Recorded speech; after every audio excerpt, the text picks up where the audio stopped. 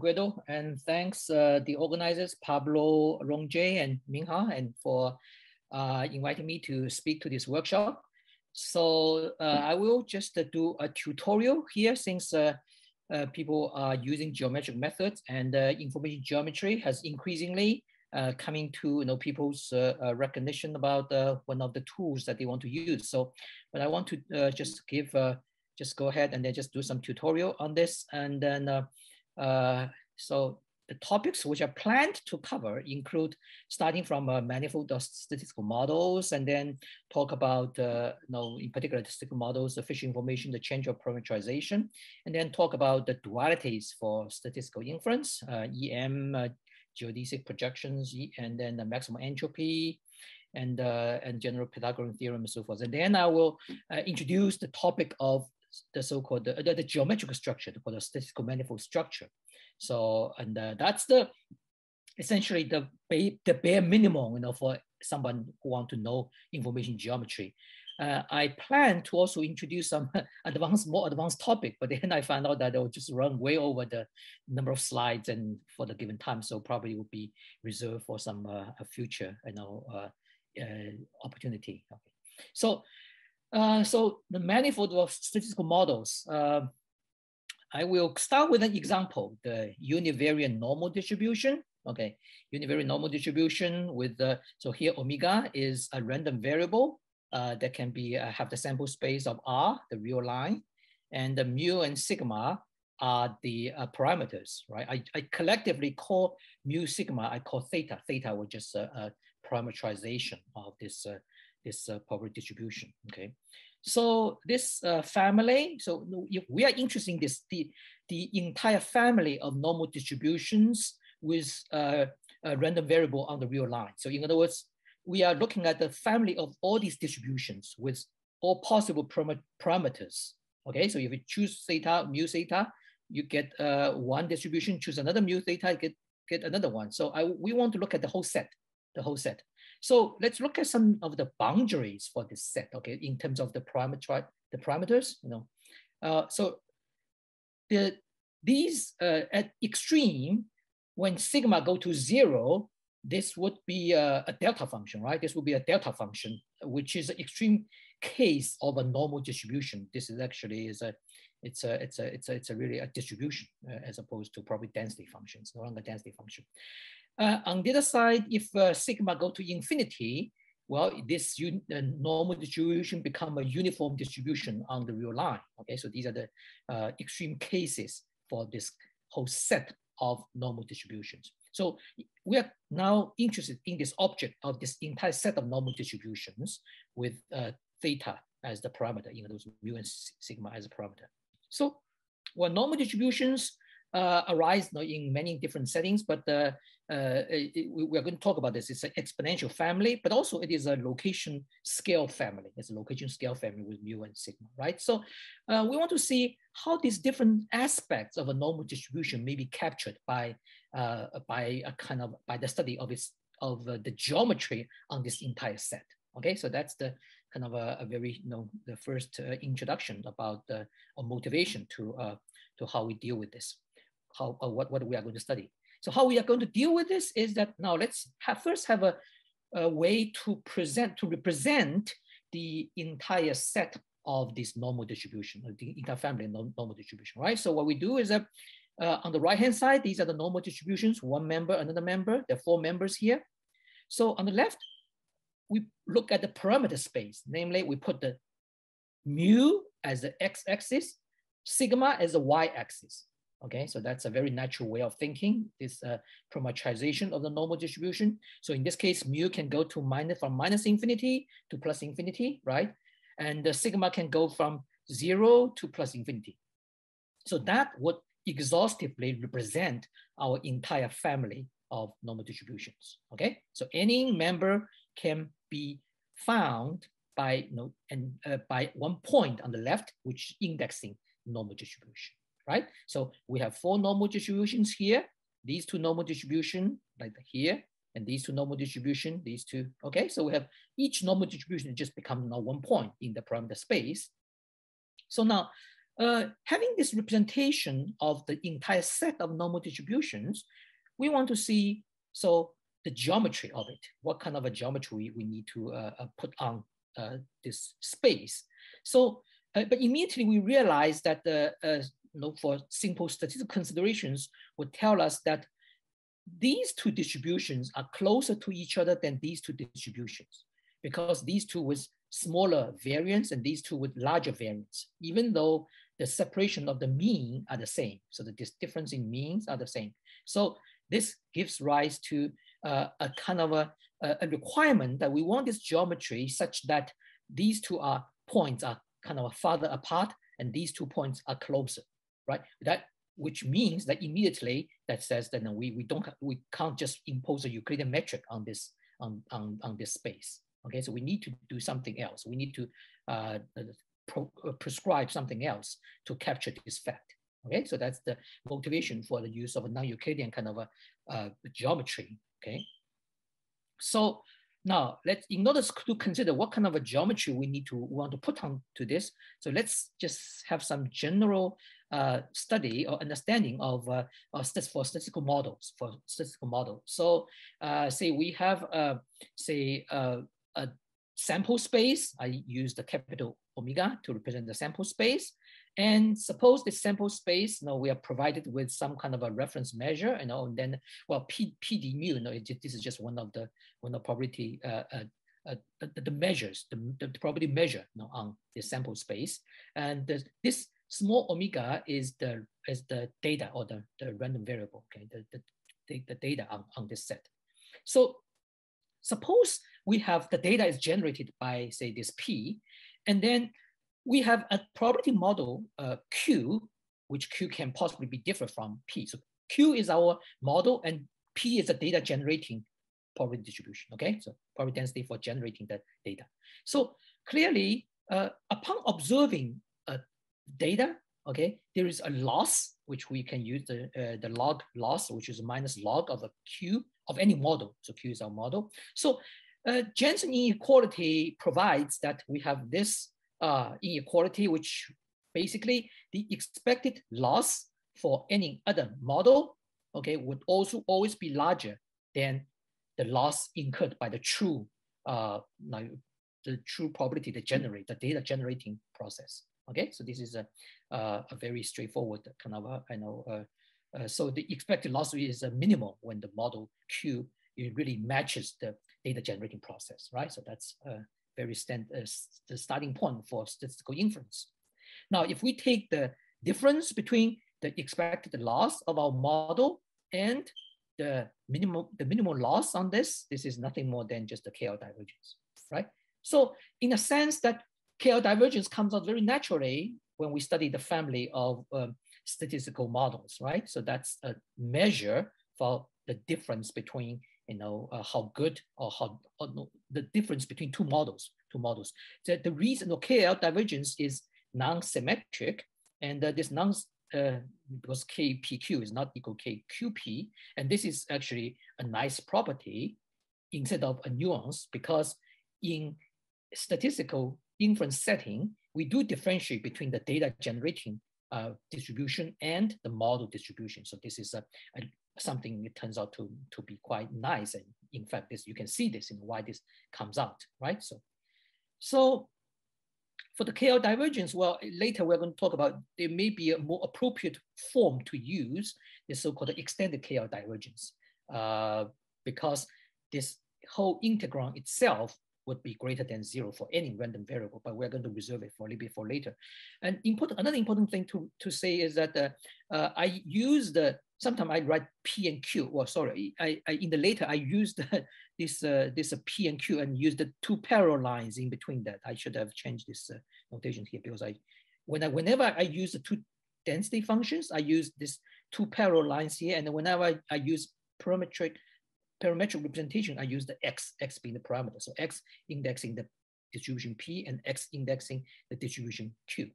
So in this case, KL divergence becomes just a two variable function, right? So KL divergence become originally it was a functional on two density functions, but then it becomes really a function of two variables. So for normal distribution, we can calculate the KL divergence, which is essentially just, just do this, plug this calculation, you have this formula, okay? Now, if we were to look at the two models which are close to each other, so those mu1 is close to mu2 and sigma 1 is close to sigma 2, okay? We can perform Taylor expansion.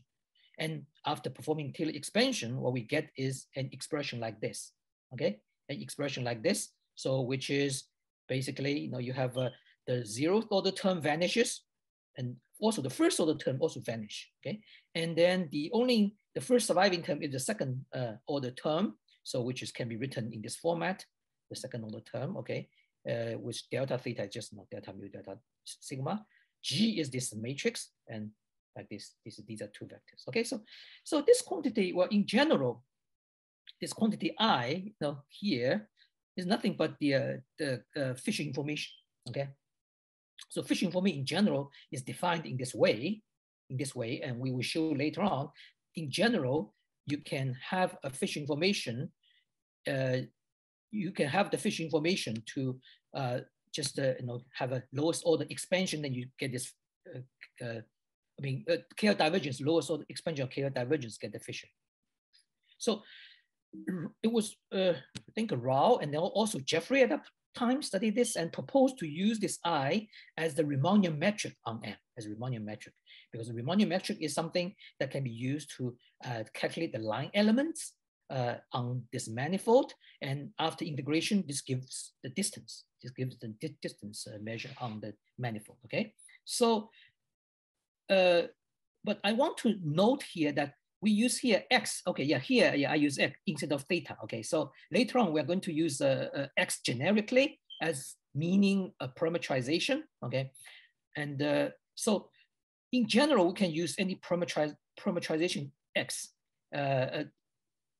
for parameterized density function, but the kind of so this X provides a natural kind of coordinate chart for the manifold. So in other words, because X is value is taking its value in Rn, so it provides a very natural chart, geometrically speaking, a natural chart to index a distribution. Okay, that's straightforward. But the next thing is a little bit of interest and needs some calculation. So, but we can certainly change parametrization, right? So we can change, say, the same density function. We can change it to X, and we can use U as long as we take X as a function of U, for instance. It becomes another parametrization of the same density function, okay? So this is viewed as being a change of coordinates on the manifold, okay? Now, when we change the parametrization, the functional form of density changes. So that's why it's important to study what are the invariants on this manifold that in some way that co-varies as you change parametrization, okay? What are the invariants which are truly reflecting something which is intrinsic to the manifold itself, but not to what you happen to parameterize it with, okay? So that's the important first question that we want to resolve. So let's give an example for this. Let's say in general, let's look at, say, for instance, for Fisher information. So for Fisher information, right, Fisher information, we can write it this way, okay? So because it's the outer product of this, so have this column, make a column vector, and then the row vector here, it's outer product. So 1, 1 is just this, 1, 2, 1, 3, and 2, 1, and so forth. Okay, so it's like this. So first, this Fisher metric it's used as the Riemannian metric, but for the Riemannian metric, we need it to be positive definite. So let's check that it is indeed positive, or at least positive semi-definite. Okay, so let's check for that. Well, we can take any arbitrary vector, and then we form this number, okay, which is basically we multiply the row and column, and then you just turn this into a number, and this you have the square here, and this is always greater than or equal to 0, and this is non-negative, and so therefore this is always non-negative. Okay, so the fact that the Fisher matrix is positive semi-definite allows us to use it as a Riemannian metric. Okay, so that's an important side note to realize. Now, let's now look at how this metric itself, because the metric itself depends on the parametrization of X, okay, right? Because it depends on because we're taking the derivative with respect to this x, okay? So let's look at how does that work with the change of parameterization. So now let's re-examine our normal distribution. So normal distribution, so we can expand it out. We expand the normal distribution out, okay? And we can write it this way, okay? Now what we do is that this is the random variable. So we write this one as x1, and we write this one as x2. This is omega, and this is omega square, okay? And the remaining terms we just put together to be like this. So we get a representation of normal distribution, univariate normal distribution in this form. And this is the so-called the exponential family, form. So this is the location scale representation of the normal distribution. But this way, we use the x parameterization, makes it an exponential family, okay? So here x1, x2 can be taken to be new parameters, right? Because they're related to the O parameter in this way, or you can solve it in the other way around, and you can, so this is just a simple kind of a coordinate or real parameterization. In geometrically speaking, it's kind of a reparameterization. I mean, a coordinate transformation. Coordinate transformation, which is what reparameterization is in statistics. So this phi function, this function is just here, okay? So this is the, now, well, certainly we can have other reparameterizations, okay? So we can have other reparameterizations. Oops, did I lose anyone? Oh. Oops. Hello? Yeah, I can hear you. I there? Okay, so sorry, no, somehow my screen kind of just flashed out and all the people disappeared. So yeah, the same happened to me, but I can see your screen. Okay, right. We're yeah, here, no, so this is here. It would be nice to have some face there, so I know. Okay, or if you don't, if you don't see, if something goes wrong, just let me know. But on the other hand, I would not know without if my connections went bad. Anyway, so we can have another parameterization, right? So we can have a parameterization, say using U's. Okay, so for instance, we can use the say. Let's take the moment, the first moment and the second moment. Yeah, we can do the first moment and we can do the second moment, right? Okay, so we can do the so first and second moment. So we can write, then the U's, you can write them as function of mu and sigma, yeah? Or we can write the U's in terms of the X, here, X1. By the way, this 1, 2 is just the two components. Now U's, I use the subscript, X I use superscript. You may wonder why I'm not consistent in this, but there's a good reason for that. You will find out later on, okay? But I'm intentionally making the superscript for X and lower script for U, and it will be explained later on. But it's just a different parameterization at this point. So this is the first component, X1, U1, U2 is another parameterization, okay, like this. Now, we can use this parameterization, U1, U2, but then you can check. It turns out that U1, U2 is related to this phi function. Phi function is what we had earlier, this phi function, right? This phi function here. It is related to this phi function by this first derivative, okay?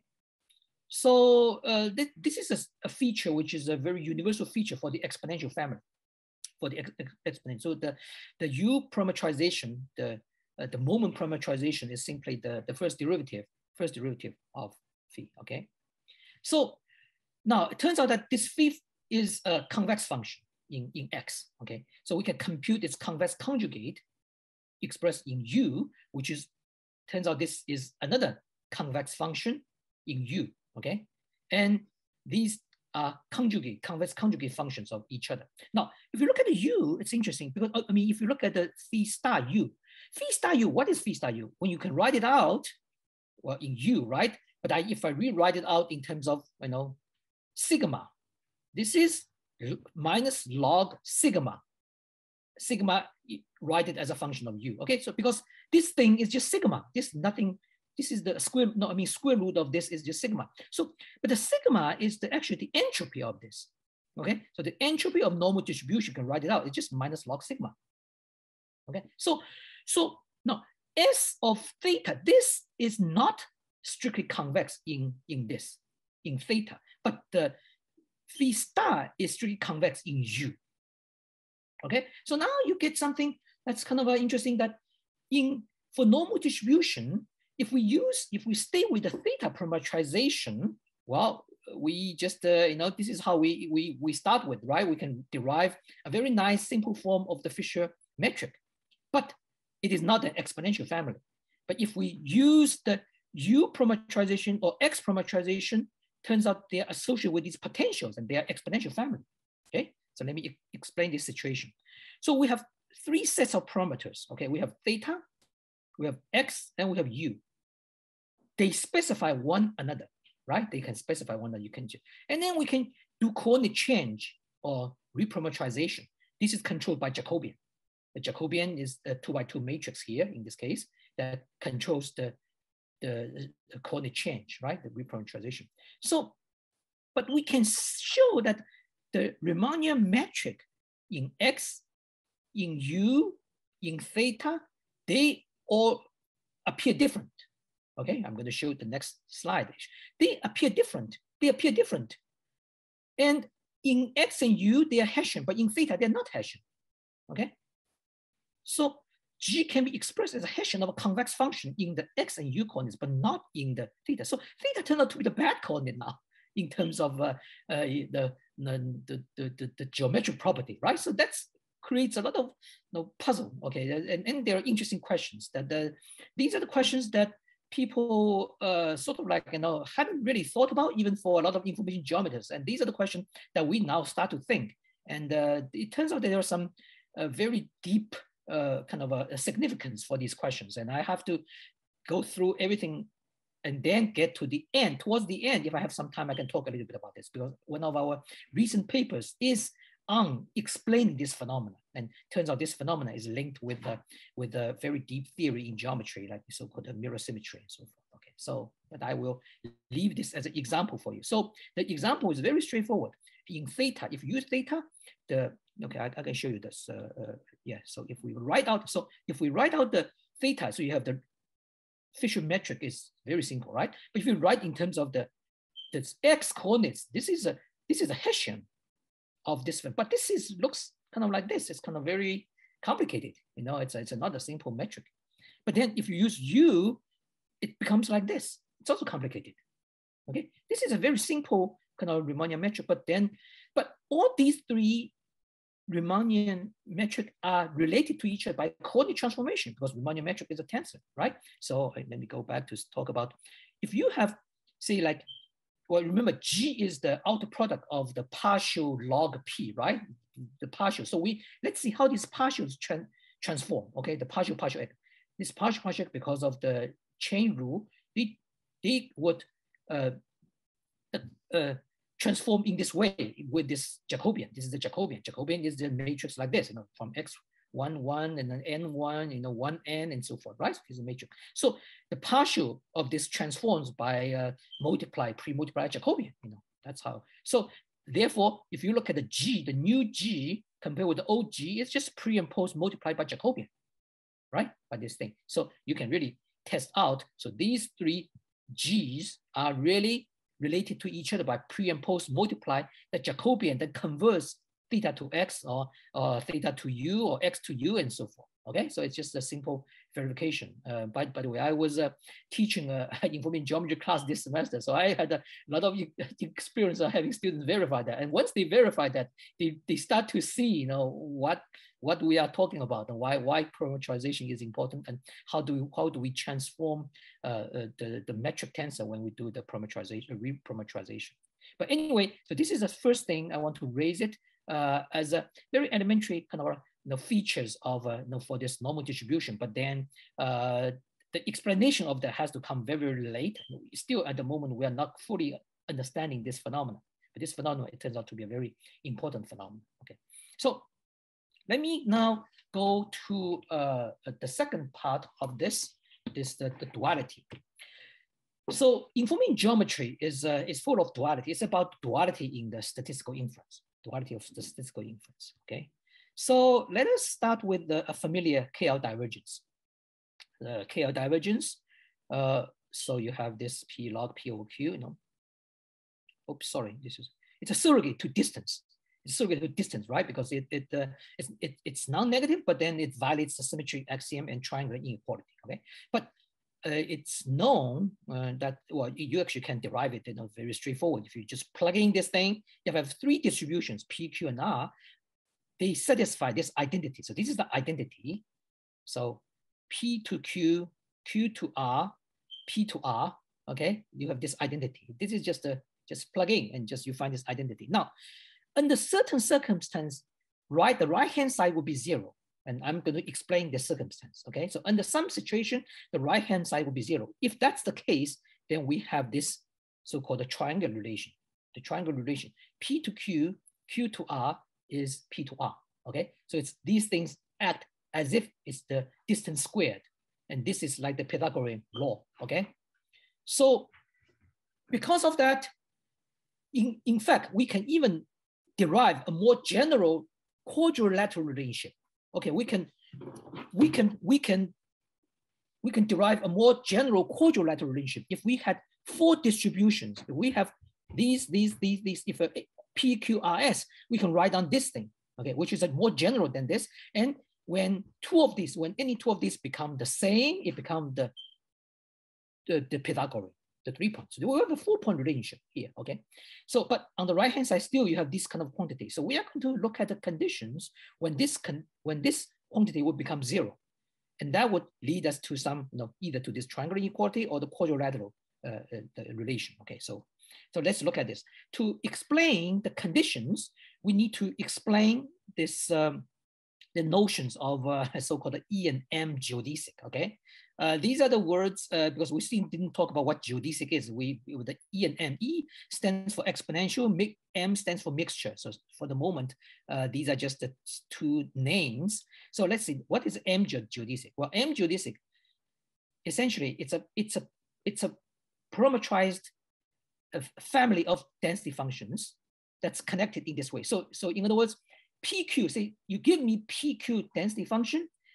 If I form this family of density functions, this family is parameterized by T. T is any like real number, or maybe we can take it between 0 and 1, okay? So in this way, this is a family of distributions, a family of densities, right? Starting from Q and then ending with P when T takes 0 to 1. Okay, so this is your parametric family. Now, this family is defined as M geodesic. Just take that away. So it's just a mixture family. Okay, very straightforward. It's a mixture family, but this mixture parameter is a 1-parameter mixture family. Okay, so that's it.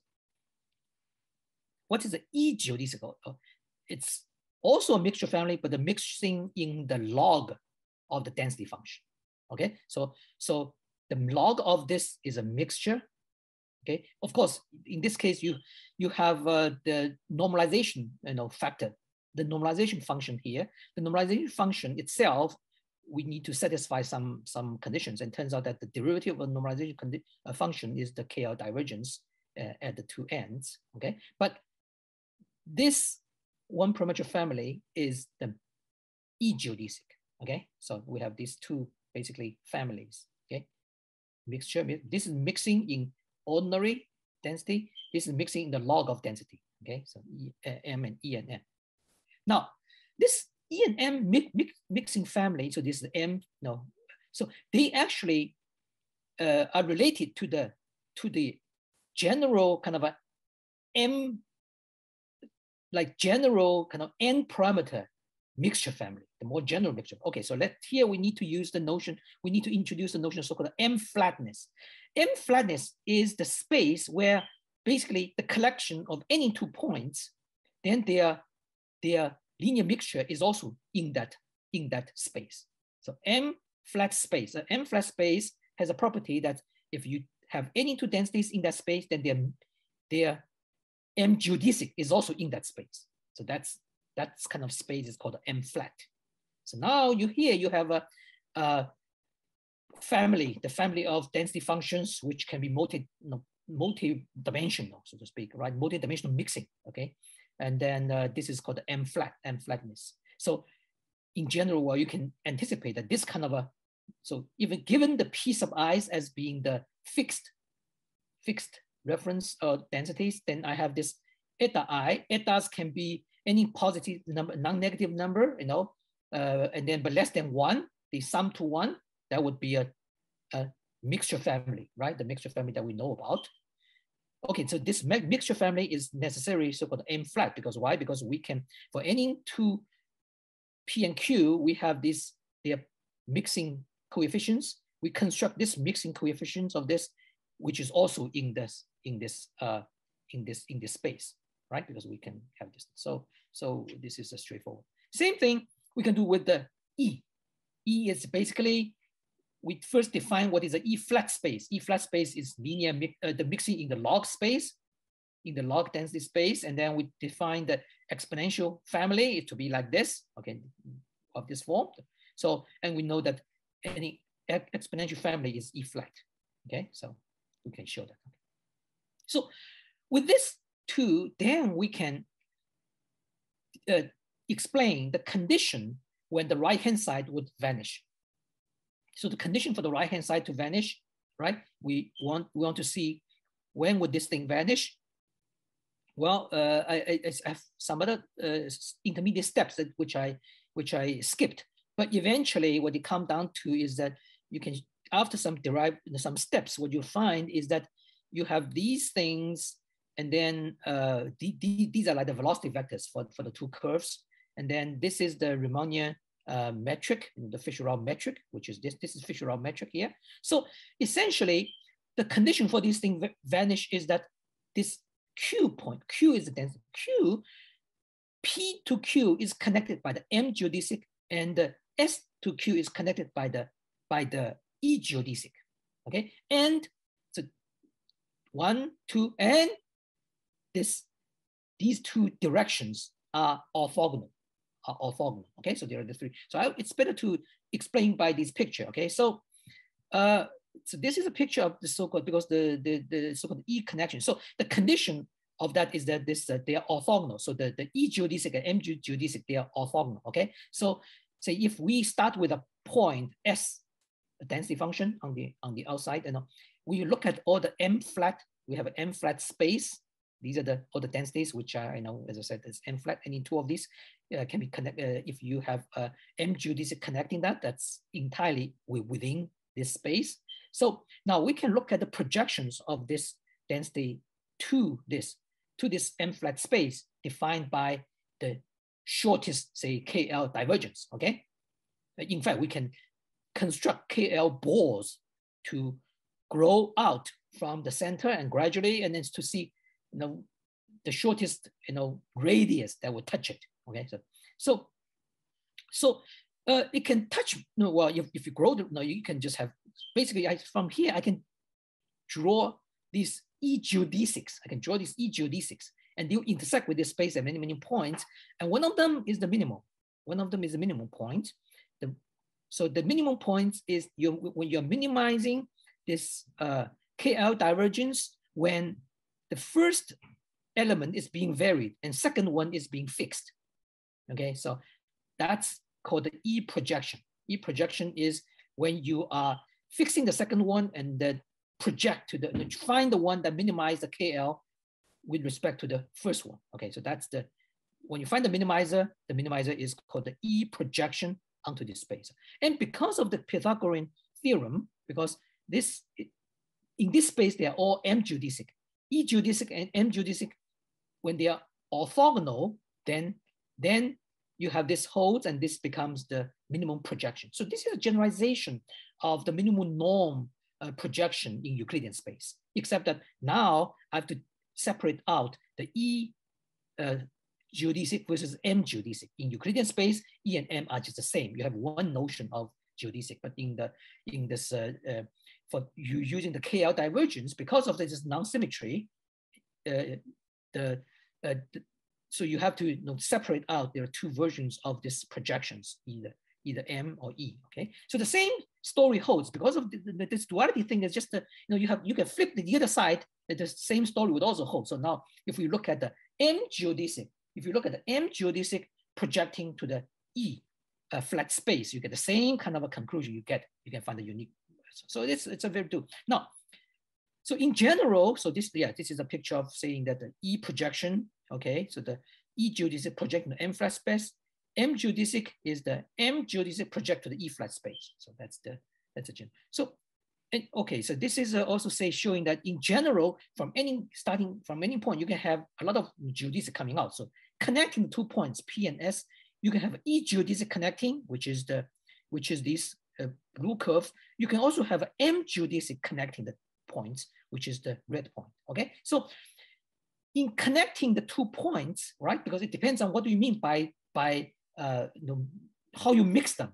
This is you mixing them by just a linear mixture. This is mixing them by the log of this. Okay, so we have a different notions of mixtures.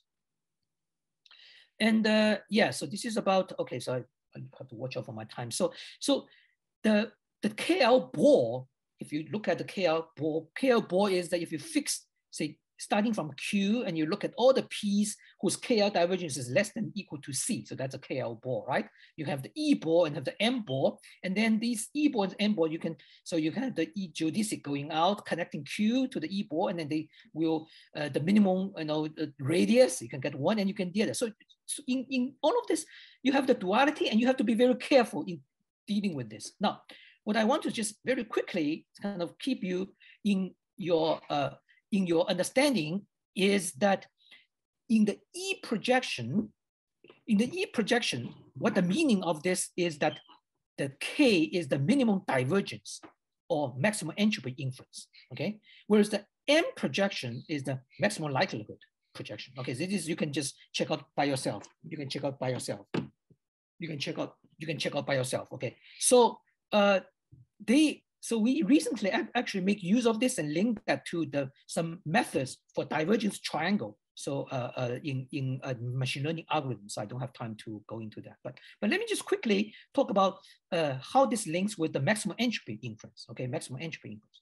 So in maximum entropy inference, we want to maximize the S, the entropy, and subject to the constraint. So the other constraint, F sub I is unknown, P is this, and so we introduced the Lagrange multiplier, and we solve this modified unconstrained optimization problem. Okay, and after we do perform the calculus of variation, we fix this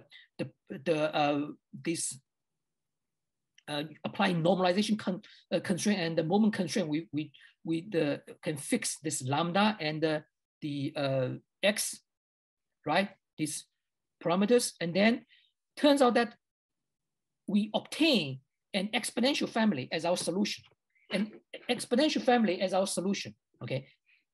And the second derivative of this function is just actually the variance. This is the variance covariance matrix of the exponential family. So what the maximum entropy inference method tells you is that immediately there is a Legendre duality between the X parametrization and the U parametrization. And the X and U, they are two parametrizations linked with through this Legendre transform. Okay, so the log generating function, the phi, and the dual is the entropy function.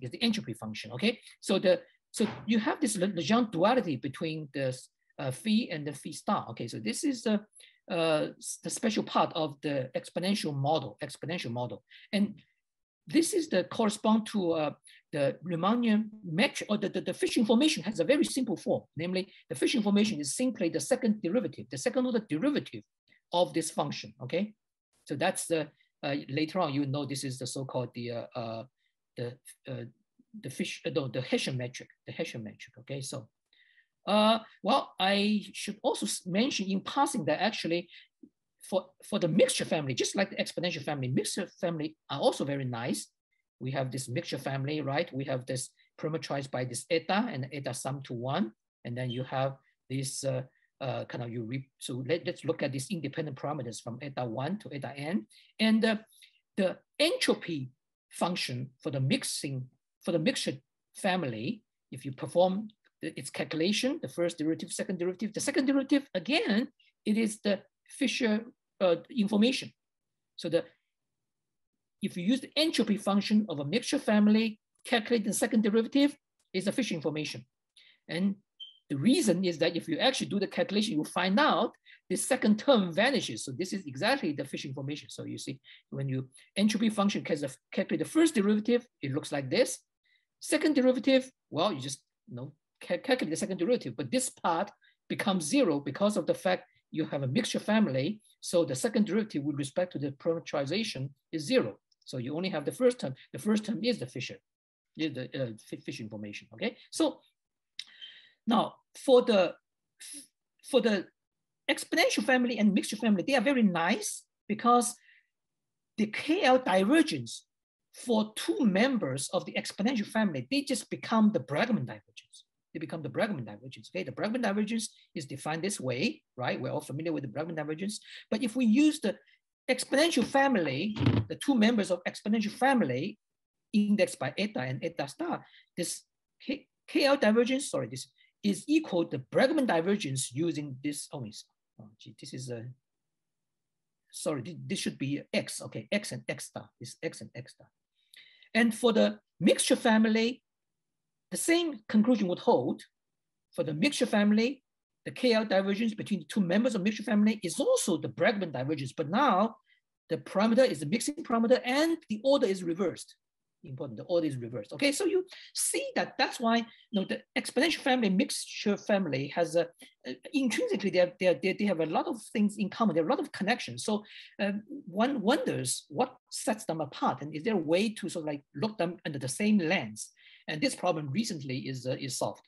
We in collaboration with Leonard Wong at Toronto, we actually solved that problem about building a bridge between the exponential family and the mixture family. And so this is something look like I'm not going to have any time to do this. It's already 43 minutes. So I haven't come down to geometry. I haven't come down to, okay, divergence functions. So César's F divergence is the most general kind of a way of looking at its most general homogeneous divergence function between P and Q, between two density functions. And so Amari's alpha divergence, it could be one of its one special case. The alpha divergence itself includes the Hellinger distance, the chi-square divergence, the KL divergence as special case. Okay, so this is just, you have whole class of divergence functions, alpha divergence, but then which is then a special case of the César's F divergence. So now the question is, how do we generally construct divergence function? What's the principle behind constructing divergence function? So this is the question that I have investigated many, many years ago. And it was actually first from a paper by Zhu and Rao in '95. So what they look at is this alpha divergence, Amari's alpha divergence. They cast this alpha divergence in this way. So Amari, see, Amari just put this one here, see, like one here, one. So they had cast this so-called extended. So they put this term here, but this term is integrates, see, if integrates to 1 and 1 and 1. Okay, so, but this move is a very significant because it allows you to look at this divergence function, the alpha divergence function, as a difference between the arithmetic average and the geometric average of two density functions or two numbers. Okay, so actually, this, because of the fundamental inequality between the arithmetic average and geometric average, we have this hold for all sample values of the Z. So this is you don't have to integrate. You don't have to have the integration. This holds, the non-negativity stands for any positive values because P Z and Q Z are positive values and they always hold. Okay, so this points to a link with the convex analysis. Okay, so the same can be found in KL divergence. The KL divergence basically just you can look at this when we extend it. We put this extended KL divergence, and it's essentially this inequality. The integron is really this inequality, which is a convex inequality, which is really so. Okay, I have. It's okay. So we actually, I don't have time to actually go to talk about convex analysis. If you know convex analysis, it turns out that the definition of the convexity allows you to construct a kind of divergence function. This is called the d alpha divergence, and I studied it in my paper. So this d alpha divergence, this is for any strictly convex function f, you can construct this non-negative number and taking to extreme alpha go to plus minus 1, that becomes this extended KL divergence, Okay, so this is let me see. Okay, so this is the convex duality for this f function, which I have to skip. Yeah. So eventually, by this line of arguments, we can construct a two-parameter family of this divergence function, alpha beta, where alpha is this mixing parameter, but the beta is indexing here. This is this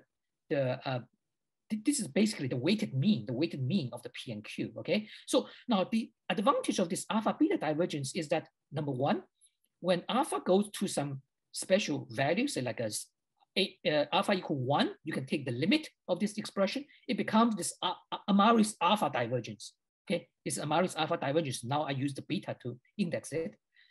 When this parameter go to -1, it becomes Amari's alpha divergence again. When beta go to 1, it becomes Amari's alpha divergence again.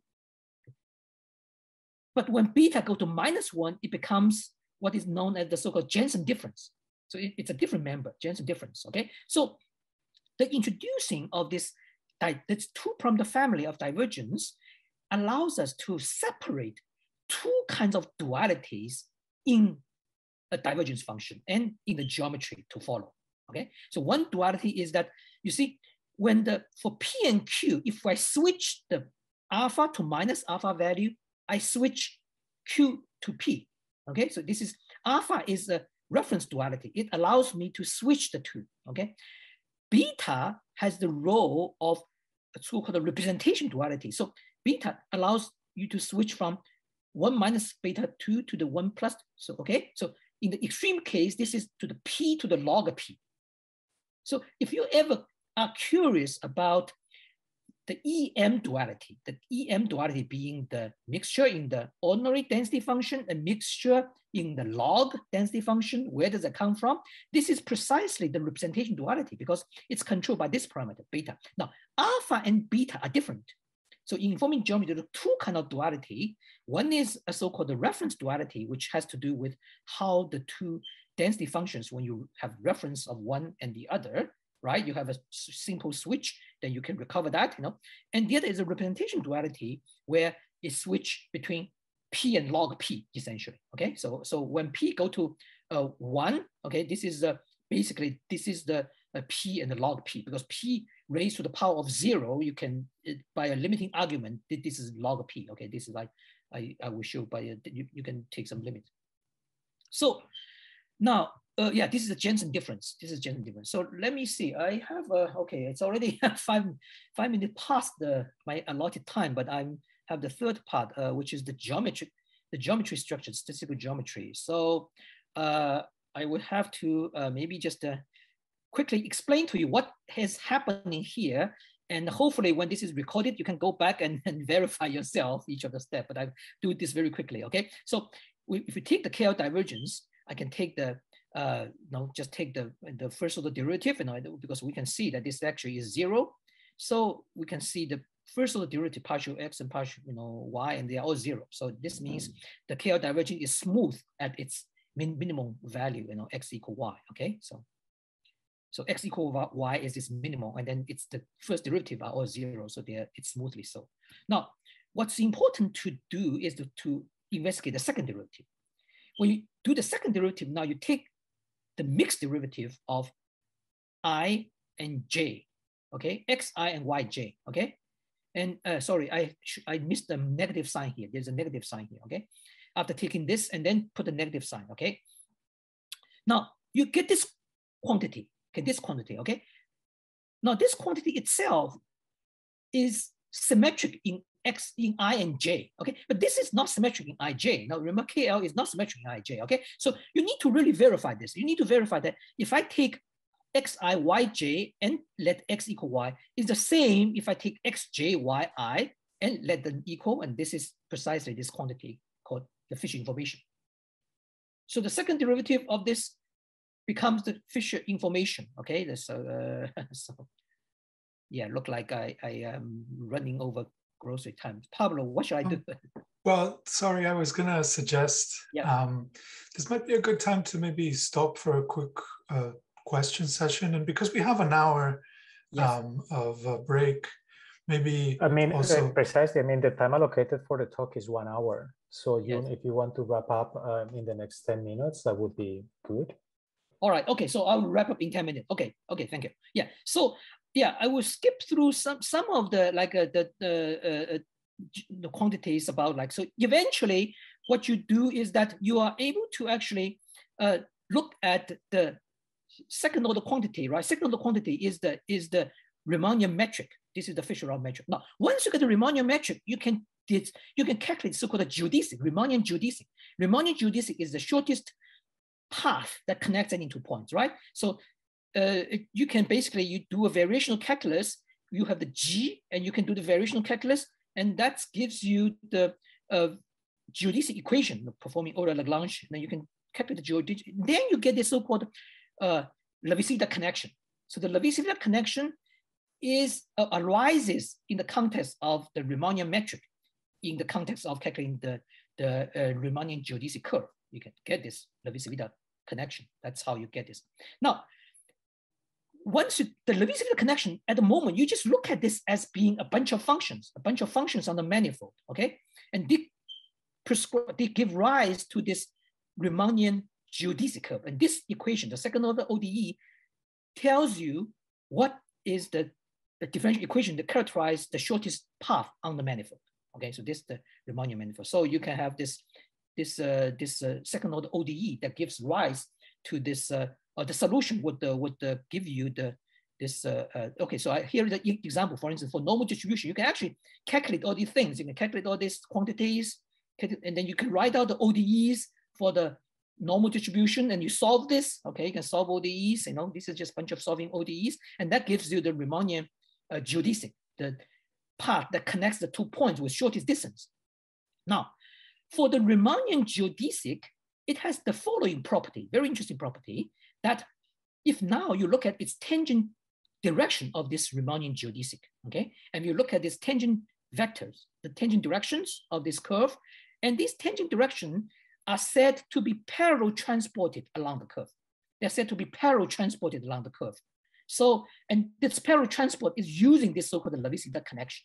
Okay, so along with the Riemannian geodesic, you always have the Levi-Civita connection. The Levi-Civita connection is a derivative of the Riemannian metric, and they give you the notion of parallel transport, the notion of the parallel transport. So on the manifold, you have these things that happened, these structures which are prescribed independently. One is a metric, the other is a linear connection, and finally there's volume, and there are other things. They are all independent structures.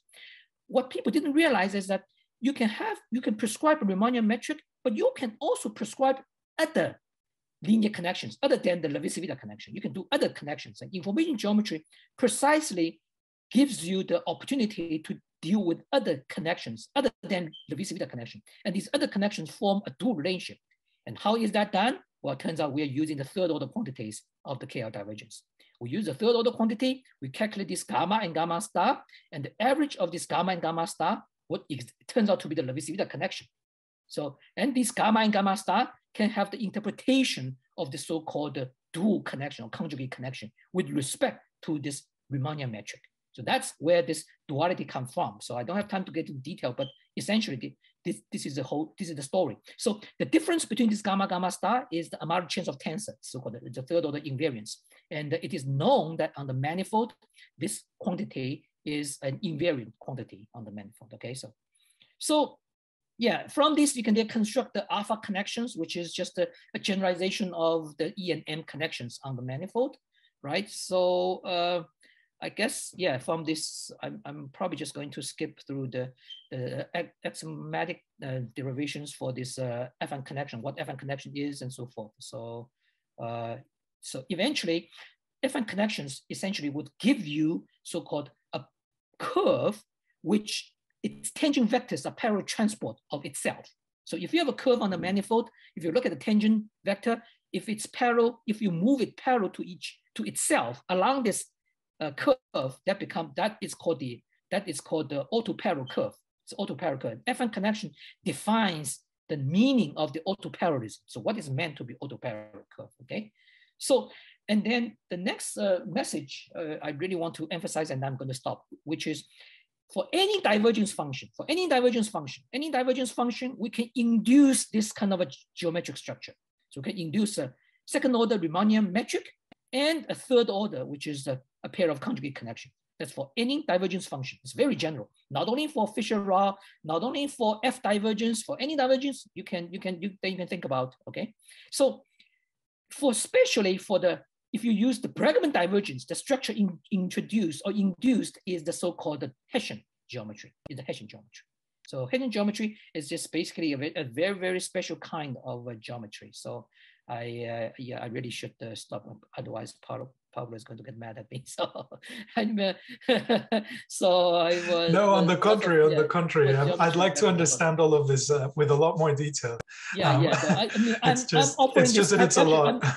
I'm teaching this. I'm teaching information geometry class. So turns out that I'm expanding my lecture more and more. Maybe I can suggest that. But I just want to finally just say one final word, which is. Recently we are actually able to link this geometry with the mirror symmetry, with the statistical, we call it statistical mirror symmetry. There are two ways of looking at this parametric statistical model: the standard way and our new way, and then we can link that to so-called mirror geometry. So what we have right now is, this is what I want to show you. So the statistical manifold, the manifold probability density function somehow is miraculously linked with some very interesting theories in string theory, which is the mirror symmetry and so forth. So I cannot go into that for sure. So I thank you very much for your attention, and welcome comments, and looking for collaboration with all of you. So thank you. Okay, thank you very much, Yoon, for your tutorial on information geometry. Certainly it's a lot of topics and very difficult to cover in one session. So yeah, I hope that those who are interested in the subject and following from your presentation, will be able to check on some of the lectures that you have already made available on your website. Okay, do you have any comments or questions for Yoon?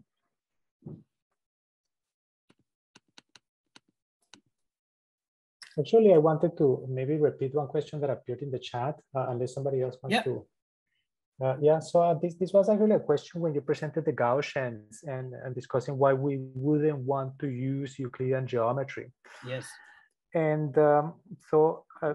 maybe one answer is that, so the Gaussians that are sharper would be easier to tell apart based on samples. Mm-hmm. But what would be kind of your perspective on this? So why would we want actually to say that these two Gaussians should be farther apart? Oh, these two Gaussians farther apart, that's very straightforward. This is like, so in statistics, if you look at this is really the difference between the difference in mean over the variance, statistical, very simple statistical test. All the statistical test tells you, that these two distributions are separate. So right, so that one is less puzzling. I think the more puzzling part for the Gaussian distribution, and I really want an understanding, and still we don't have, and I really invite other people's comments, is that we have this parametrization, which gives you the Fisher information, very simple here, but you cannot write this Fisher information as the second derivative. You can't find any function whose second derivative give you this. On the other hand, if you look at treat this as an exponential family. So this is when you treat this as a location scale family. We treat it as a location scale family, you don't get, it's not a Hessian geometry. Now, when you get if you look at this as an exponential family now, but you use X and so forth, you can write this as the Hessian geometry, the second derivative of this and so forth. But the coordinates are very ugly, in terms of the G, it's very ugly, like this. So right now, it turns out that mathematically speaking, the geometry of this and geometry of this is very interesting, because it turns out this mirror symmetry, we link that to some very deep theories in mathematics. So this is our recent paper with Kang and Gabriel Kang, my postdoc, and we talk about so-called this scalar mirror symmetry, and then the recent paper is on arXiv, follow up on our statistical mirror symmetry paper. So we clearly mathematically it's interesting, but then statistically, we know this parametrization is basically the moment parametrization, right? And this is the do to that. This is the entropy function, This is the cumulative generating function. But why the G looks so ugly? So that's what the... Okay, yeah, that's indeed very puzzling. All right, so are there any final comments? We're a bit over time.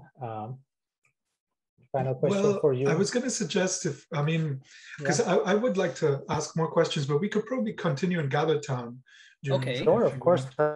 So that like people can leave here and then, because we also have the final session today. I don't know if you want to do the advertisement for that, Guido. Sure.